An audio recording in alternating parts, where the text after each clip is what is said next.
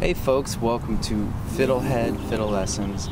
I'm going to play the tune Leave Her Johnny, Leave Her, requested by a fiddlehead named Tom, and then I'll show you a few ways to learn and practice. Here we go.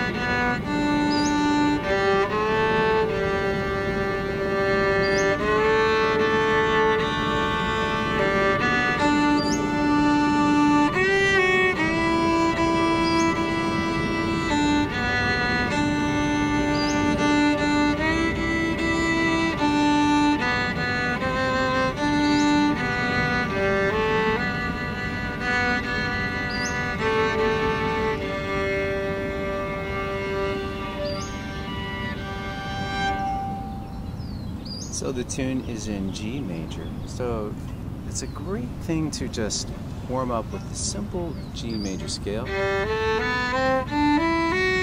This tune exactly covers that range, so the lowest note in the tune is open G and the highest note is D3. It makes for a great practice tune when you start playing around with transposing, which could be fun and really expand your musical mind. So we could easily transpose that to D by starting on open A.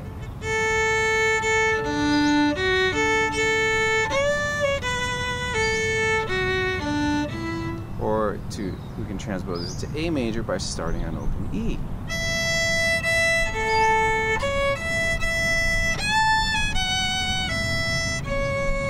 Go back to D, to G, the original key.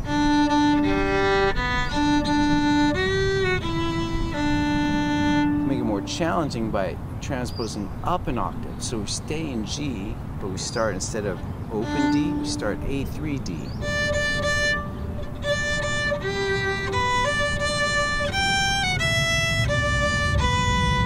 We'll have sheet music for that on the site, and then some even harder transpositions, like you could actually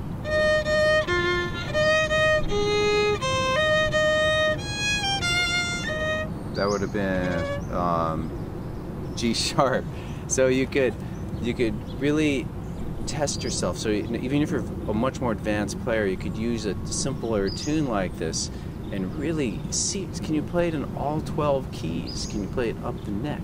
So that's just one thing you can do with it. But let's bring it back to something simpler, which is simply learning to be more musical through using your voice. And even if you don't like singing, there's some tricks you can do. So if you are okay with singing, maybe just on your own, you could learn the lyrics. Always a good idea, because it helps you to remember tunes if you know the lyrics. So you could do something like,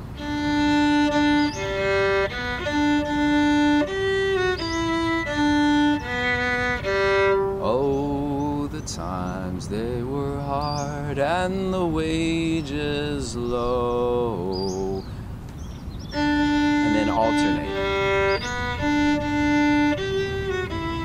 Oh, the time. If you keep going back and forth, this tune will be learned a lot more deeply. Plus, you will be a lot more engaged in the practice. It'll be a lot more fun, I think. And there's a lot of creative ways to practice using this kind of call and response game.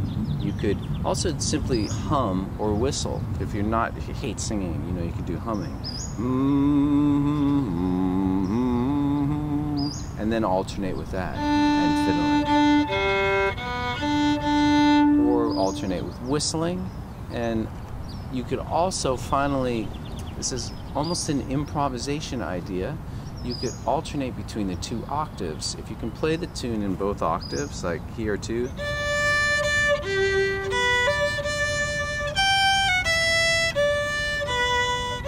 take that part and then do it in the lower octave. And then back to the high octave. So it's a call and response between the octaves. So I call that octave talking. It's just a name of a specific kind of call and response game. So those are just some ideas to get you going. Like I said, on the site we have some sheet music generously made by Tom, and we also have some video loops so you can loop on each section very easily of the tune, and hopefully that's helpful to you guys. And let me know if you find some other cool way to practice. I'm gonna keep wandering around this park in Los Angeles looking for spots to make videos. So thanks for watching and having a lot of fun with you guys, and it's great to get to know some of you, slowly getting to know some of you through the group lessons. Okay, take care. Go to FiddleHed.com for a progressive step-by-step course outline, color-coded tabs, play-along tracks, sheet music, and much more. Thanks for watching the video. Excellent! And don't forget to subscribe. Thanks.